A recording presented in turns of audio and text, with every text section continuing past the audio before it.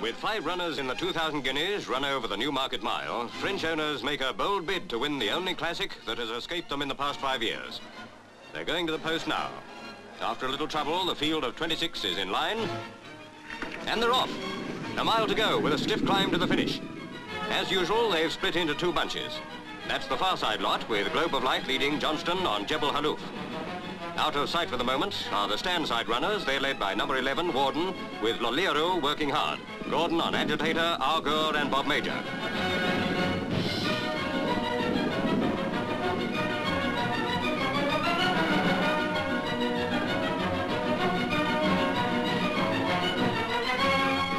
Now you can see the 2 bunches together, or should I say far apart.